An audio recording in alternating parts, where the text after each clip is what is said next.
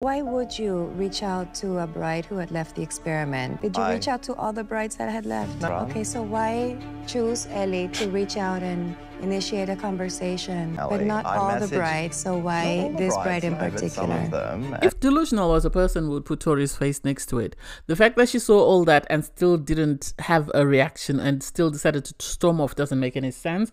And Jono and Ellie, as I said yesterday, I can't wait for them to break up. If anybody finds out, please send me any information and I'll do a review when they break up, because I don't see that lasting long. And I am here for Timothy and Lucinda. Oh my God, they are the relationship. They are the gold standard for me for this season, even if they didn't work out. Oh my God, I love their journey. I love their growth. I know they say Timothy might be dating Andy, but I don't know. Anyway, as long as he's got a relationship with Lucinda, whatever it is, friendship, family, whatever it is, I'm good. And I am here for Alexandra. I am here for Alexandra. That's what I was just going to say. I'm here for her holding people's feet to the fire. Anyway, I digress. Hey there. Thanks for stopping by. It's Valerie. Welcome to my channel. If you're new here, don't forget to subscribe. Click the like button. Turn on the notification bell for when I upload new videos. And definitely leave a comment.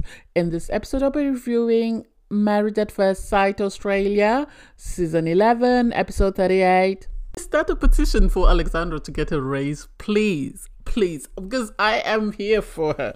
The way she was able to read Jonathan and Ellie without saying a lot, oh my God, had me on the edge of my seat and so excited. Oh my God. Anyway, so everybody returns, all the participants return. Obviously, they have the three couples. They have to highlight them: Tori and Jack, Jaden and Eden, and Sarah and Tim. Okay, I'll count them and make it 4, and then Ridge and Jade. And so they have a sort of a review of a rewatch of everybody's weddings, and it seemed awkward, and it was all over the place. But hey, it is what it is. And everybody seemed very relaxed and happy to see themselves on day 1, and how excited they were or how nervous they were. They then decide to call Jono and Lauren as the first couple. And I am here for Alexandra. I am here. I love this, because this is how you read someone without reading them. At the same time, you're not disrespectful, but you're holding their feet to the fire. Because when Jono and Lauren were called, Jono said to Ellie, "Oh, wish me luck," because you're sitting with Ellie. And then he sat down, and then they were asked, "Okay, so how are the two of you?" "We're fine. What's going on?" Jono, to try and minimize the time he's known Ellie and say, "Oh, we've only known each other for 4 weeks. I didn't know her when I was in the experiment. It's only after we had a conversation and I realized that there's a lot of banter." They coached each other. They coached each other, and we see them the way Alexandra sees them. We see each other, because I have a feeling they coached each other and they said, "We're going to say we've been dating for 4 weeks. We created a bond after our telephone conversation, and then it's just been going smooth sailing since then. We really like each other. We see each other falling in love with one another, and we are really, really happy." That's my opinion. They coached each other on what to say during 1, the dinner party, and 2, this final ceremony, because there is no way they're both saying the same thing. "I'm very happy." You don't need to tell people you're happy if you're happy. People were just going to see it. It's just going to be sort of emoting from you, and no one will have to ask you. And so I give Alexandra credit for asking Jono, "Explain what happened." "Oh, I didn't know Ellie while I was in the experiment. It was only after the experiment when I called her." And then, so he's trying to make it seem like during the experiment there was nothing there. After final vows, that's when he called her, and then they created this bond. No, they were flirting with one another throughout the experiment. Their partners knew that they fancied one another. They started sending messages as a way of sort of testing the waters, and then realized they liked each other and kept going. And so they must have deleted some of the text messages that were more that way as soon as, Tori revealed that Jono and Ellie had been texting. And I like the fact that Jono was asked to clarify the length of their relationship. Are you in love with her? Do you see yourself falling in love? And for him to say, "Oh, she's a very good..." No, this relationship is not going anywhere. I'm sorry. It's not going anywhere. Because when he was asked, do you see yourself falling in love with her? You said, oh, yes, she's a very beautiful person. No, you should have said, oh, yes, I can see myself going that way just because she's very empathetic. She's very caring. We have the same values. We have the same morals. We have the same goals in life. We have the same outlook on life. Oh, I love the fact that she's this, that, and the other. And he couldn't say that. All he said is she's very beautiful. Oh, it's been amazing. Which tells me he doesn't really, there's no depth to the relationship. Once the sort of superficial bits or whatever it is, the fling or whatever you call it, dies out, that's when this relationship is over. Same as Ellie. She was excited when he said, oh, she's very beautiful, but there should be more to a relationship, especially if you're going to go to bat for one another like this. That's just my opinion. And I give Alexandra credit because she asked Ellie, why didn't you greet Lauren when you came in? Because Lauren said, my feelings were hurt. She didn't even respond to my hello. Oh, well, I didn't hear it. And it's like, no, I give Sarah credit. And everybody was rolling their eyes. Even Tori, this is why I said that. You know you're wrong when you have somebody's enemies fighting for them and holding you to account on their behalf. To have Tori and Jack going to war for Lauren says a lot more about Ellie than it does about Lauren. It says a lot more about Ellie than it says about Lauren. It tells you that Tori cannot stand Ellie. They cannot stand her. And just she was being portrayed as this angel or this loving, caring person while her true colors are showing. And so for Alexandra to ask her, why didn't you greet her? Oh, well, I didn't hear it. And Sarah said, no, you should have taken, irregardless of how Lauren and Jono ended. In my opinion, this is my opinion, as soon as they walked in, either before the final dinner party or as soon as they walked in, Ellie should have made a beeline for Lauren. Hi, Lauren, how are you? Can we sit down for a chat? Yes. Hi. I understand you and Jono broke up, but I just wanted to say this. I'm sincerely sorry about how things ended up with the two of you. I know you saw our text messages. There was no harm intended. He just became a friend, someone I confided in during the experiment, someone who was able to give me advice on my relationship when my relationship was struggling. And so I am so sorry that we came in together without giving you a heads up. I just want you to know that we've created a bond. I really like him and we're trying to explore to see where this goes. That's what she should have said, in my opinion. Instead of her coming in and thinking she's all that. Because the day Jono breaks up with her, I'm here. I've already said it. I'm going to do a review on them. It was interesting watching Lauren and Jono's journey, from the time they said I do to, their final vows. And you could see from what was going on, Ellie's reaction. And this, to me, if you go back and watch it, you'll see that Ellie and Jono were dating or showed interest in one another during the experiment. And then as things progressed, their connection continued to grow. By the time Ellie stood up and had her waiting to exhale moment and sort of told Jono, Ben off, she and Jono had already decided on what to do. That's my opinion. I feel like they'd already decided that they were going to date and they were going to see where things went. I think by the time they were sending text messages and everything else, that was the beginning of their relationship, and they hadn't decided whether or not it was going to be serious. Because when it came out that, Jono and Lauren sort of had sex when they had homestay, you could see on Ellie's face that she wasn't happy. She wasn't happy about that. And it's like, if you were not dating him, then why does that affect you in any way? Why does that affect you in any way? And I loved the fact that they showed the clip of Jono saying, oh, I'll never pursue anything with Ellie, and then to have her, be there. And after the whole sort of montage played, everybody was clearing their throats, and it's like, oh my God, the shade. People were able to shade them without saying anything. And it's interesting to see. Even the experts, you could see they were really like, yes, now how do you talk your way out of this? I have to give credit to Lauren because she was able to tell Jono that I hate the way that every time you're backed into a corner, you come out guns blazing and you attack anyone you feel is sort of cornering you. And this is what you're doing. You're trying to throw me under the bus for you and Ellie flirting and beginning your relationship while we're still married. That's none of my business. I have nothing to do with that. And for Jono to talk down to Ben, I don't like that at all. I don't like that. I have seen a side of Ellie and Jono that I distaste, I hate, and I never want to say I hate someone because I don't know them personally. But the side that I've seen of Jono and Ellie, Oh my God, I can't wait to do a review on their relationship. Please, can people send me comments or clips that you see so that I can keep them for my, my review when I review their relationship after the breakup, because I can see that coming. I love the fact that Lauren was able to have her growth and sort of reflect on her journey and realize that she's not the same person she was when she walked in. And you could see Jono felt bad when he realized that Lauren was actually saying very nice things about him. That's when he started, oh, I always felt like you didn't like me and you didn't have anything positive. Oh, please sit down. Please sit down.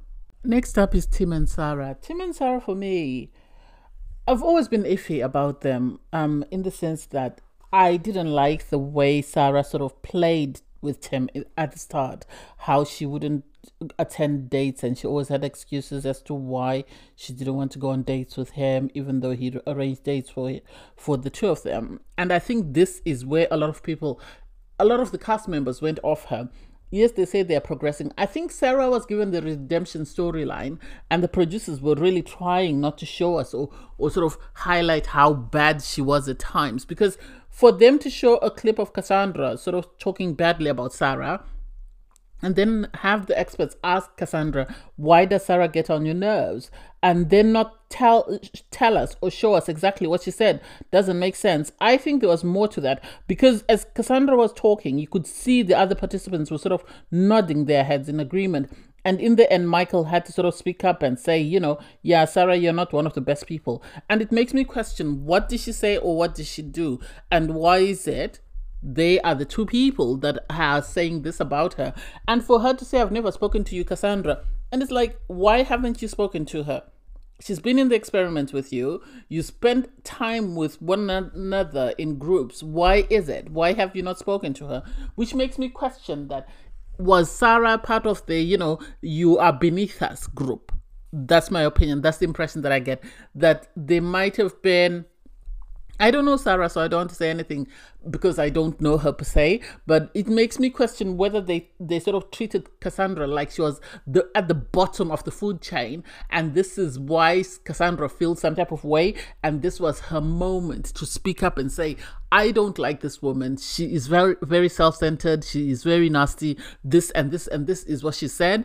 I have a feeling that's what could have happened. I have a feeling that Cassandra might have spoken about her treating Sarah treating her like she was at the bottom of the food chain. Sarah saying some of the meanest things to the girls. And I think this is why the experts or the producers, because it didn't align with their redemption story arc, this is why they didn't show us, because it doesn't make sense that they kept showing us she just lies. She's very fake. Why is she fake? What is she saying? What is she doing? I hate that that wasn't revealed, and I can't wait for Cassandra to do an interview and actually tell us what's happened. Yes, Tim on his part owned up to telling Jono that, he was very anxious that he might have not made the right decision. I don't think he made the right decision. The interesting thing, though, about Cassandra as well is, as things were being said, you could see what she was agreeing with and what she wasn't agreeing with. You could see her disappointment when Tim decided to continue in this relationship, when he said, we're continuing to grow and whatever. I think it's either Sarah said something nasty to Cassandra, or the guys might have come back and told Cassandra what Sarah was saying or doing to Tim, and this is why Cassandra has gone off Tim, and it seems Mike has gone off Tim. Ellie's just looking for a bandwagon to jump on. That way, if anyone is going to hate on Sarah, then she is going to join the group. You could see that Tori as well doesn't like Sarah because obviously of the issues with Jack and stuff. So I don't know. Am I happy they stay together? I don't know. It is what it is. Am I the only one who's noticed the trend with Jaden and Eden? Because it seems like every time there is either confessionals, there is interviews, or there's situations where they get to sit down and be asked questions, they get preferential treatment. That's the impression that I get. They get preferential treatment. And if it looks like they're not getting preferential treatment, then they try and look for something or a way to sort of get preferential treatment, be it Eden sort of overplaying her anxiety or whatever. Because I was surprised when Jaden took out the little pictures that he brought for the experts. And then to me, it seemed like he was trying to disarm them. That way, they wouldn't ask anything that would be upsetting for Eden. That's the impression that I get. Because otherwise, it does not make sense. It doesn't make sense why we got to where we are, why Jaden was, or we never saw clips of their marriage or their wedding. We really didn't hear them sort of explore anything tangible that might have it sort of created conflict for Jaden to sort of say, you know, oh, we're doing very well. We were able to put your advice into practice with this, that, and the other. And it's just like, oh no. He's just telling them what he feels they need to hear, and he's just looking for a way to sort of one up and get points from the experts. So I don't know. I've never really understood their journey. I've never really seen their marriage for what it is. So I don't have an opinion about them because everything has always been staged and sort of placed in a way that it doesn't sort of make either one of them uncomfortable. That's the impression that I get. They say they are happy. They are looking towards, you know, longevity and planning on children and dogs and stuff. And it's like, hey, if it works, I love it. I root for love. So, hey, whatever it is. So you have Tori and Jack. They're the next couple up. I think they've decided to start with the couples that said yes on final vows, and then they'll go to those that split up. Well, they did have to do Jono because Jono was the most controversial. And so with Tori and Jack, Tori has been very reactive and she seemed very happy before they were called to the couch, and then as soon as she sat down, you could see she was in this defensive stance. And this is why their relationship works the way it does, because she always feels like she has to protect Jack. And it's like, why? They were shown their montage and it was humiliating and embarrassing for her. I think this is why she stormed out. I think she was embarrassed because she kept fighting with everyone, saying that they didn't know their relationship, they didn't know their connection, and only to find out that actually Jack is the one who was going around telling people he wasn't attracted to her and she liked him more than, you know, he did. And so for her, I think this is why when she was asked, do you have anything else to say? She said, I have nothing and I want to leave. And it's like, why? Why do you have to be so horrible about everybody else that's participating in the experiment? Part of me wants to think that she's been groomed by Jack to behave the way she's behaving. The other part of me thinks that this is who she is in a relationship. She's very sort of codependent in the sense that the guy is the one who leads and he has to sort of encourage her into what to say, what to do, or whatever. Because it doesn't make sense that she calls herself an alpha female. She says that she's paid big bucks to challenge grown men, and yet she cowers like a little kid every time Jack is mentioned, or she's cornered to sort of question Jack. And it's like, what is it about him? What is it about him? Because even when she was embarrassed and you could see it on her face, Jack didn't seem bothered. He didn't seem bothered. He didn't seem fazed. I think he showed slight embarrassment in some of the comments, but everything else, he was just there with a smirk on his face. And so I don't get why Tori doesn't see this. I personally feel, this is my opinion, I think Tori was being told whatever she was being told by Jack and she believed it. And I think Tori and Jack had sort of agreed that they would stay in this experiment till the very end. And then when they saw that people didn't believe them as a couple because they thought they were top of the food chain, they then had this agreement that they were going to go all out and they were going to continue to fight for their marriage and sort of portray themselves as the most ideal couple in the experiment. And so to have people question this and to have sort of visual confirmation of Jack saying some of the most vile stuff about her, I think this is the reason why Tori was upset. I don't think it has anything to do with John asking her, you know, where do you stand or what do you think about your time in the experiment. I think it's the humiliation that it's been confirmed that actually Jack didn't like her as much as she liked him. He was just humoring her and telling her what she wanted to hear. And for him to say, oh, let me take off your mic, blah, blah, blah. Everybody could tell he was coaching her. And to have people like Jono disapprove of you says a lot, given how crappy he's treated his partner. And so for me, it's sad that you could see that for Lauren, she should have turned around and said, I told you so. But she actually felt sad for her friend because she could see that her friend was going through something. And it's sad that Tori saw everybody else as the enemy and Jack as her knight in shining armor. And it's like, he's not that, love. He's not that. You're better off, you know, leaving this experiment single and hoping that you meet somebody else, because otherwise what's going to happen is you're going to find somebody else who's going to treat you exactly the same way just because they saw you accept that behavior from Jack. That's just my opinion. It's interesting that they didn't show all the couples. I thought they were going to show the rest of the couples, but next they move on swiftly. Nobody even chases after Tori unless they cut that whole chunk out, because they then move on to Lucinda and Timothy. Lucinda and Timothy, I know at the start I really wasn't feeling Lucinda. I felt she was inappropriate, and then seeing her journey and seeing her navigate her marriage with Timothy has been a revelation for me. has been a revelation for me, in the sense that I've learned to appreciate her. I've learned to love her. She's one, if not my favorite sort of participant from this season. I think they are my favorite couple, Timothy and Lucinda, even if they didn't work out, because I remember during the season saying, if Timothy can only recognize how much of an asset Lucinda is, he will be richer for it. I know people say Timothy is dating and Andy. I don't know about that, but seeing how Lucinda was able to pick him up and dust him up and put him on the shelf like the shiny diamond that he is amazing. You got to see the ups and downs of their relationship, and to see them now and to hear him say Lucinda bought him the t-shirt that he's wearing says a lot for me. It says a lot. I like the fact that they talk at least 3 times a week, which I remember saying also that if Timothy can recognize how important Lucinda is to his life, he will have not only inherited a wife, but also a family. And I have a feeling that if Lucinda really likes him like this, her family is also going to love him. I know on Twitter she wrote that she's moving back. I think she said she's going to, I don't know, sorry, I don't remember where she said she's going back to. So she's moving from Byron Bay. I think she's going back, she said, to Virginia. I don't know whether there's no, I think she said Victoria.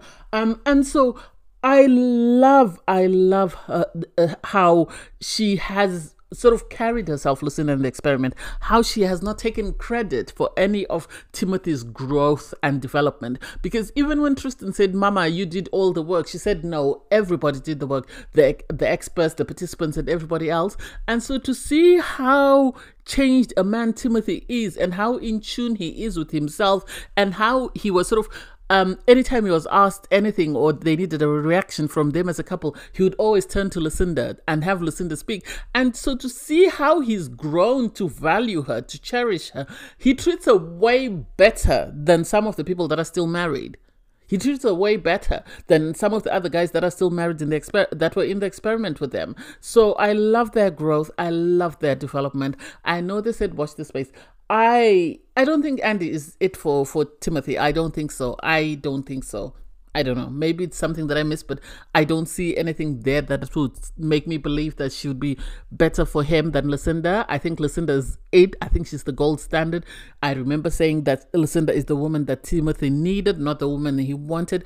And she's shown why she was the woman he needed. And I wish all people who went on to such experiments would focus on the person they've been matched with and see why that person has been matched with them, because then they would greatly benefit from this relationship. Because oh my God, I love Timothy and Lucinda. I really love this for them. I love their growth. I love their development. I love their fact that they are there for one another. They are very supportive. They're very caring. They're in tune, whereby they sort of pay attention to the other person to make sure that they're okay. Even when they were watching their clips, they kept checking in to make sure that the two of them were okay. And Lucinda kept encouraging Timothy that it's okay, it's okay. It's a positive thing. It's a positive thing. And you could see he values her opinion, because he even said, even in, you know, now that he's left the experiment, he's always turning to her when anything emotional happens in his life, because he values her opinion of it. And it was like, oh my God, I love this for them. I really love it for them, and I love their growth and their development.